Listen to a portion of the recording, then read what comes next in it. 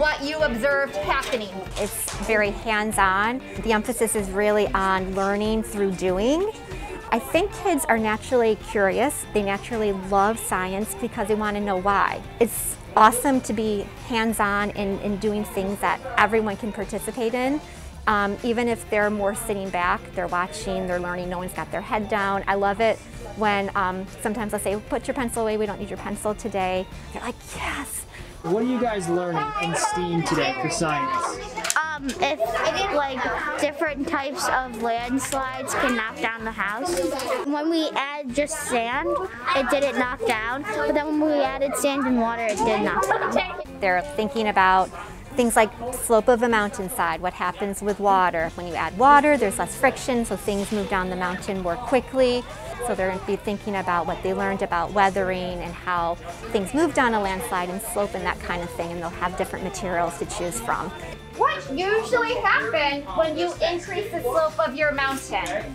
The house tipped over or it got buried in the material. Did it tip over for every material? No. A lot of times with our challenges, just coming up with ways of being flexible with thinking and problem solving, because it's different than just memorizing things to get 100 on a test. Like, we're really trying to get them to work together to answer a problem or a challenge, and to use the underlying science concepts to help them do that.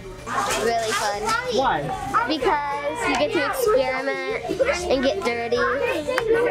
That's my favorite part. Dirty. It's just, I think, a great way for students to take that curiosity that they have naturally about science and start to explore and find some answers for themselves. Sometimes I'll pose questions, but a lot of times the best questions come from what they're wondering or what they notice.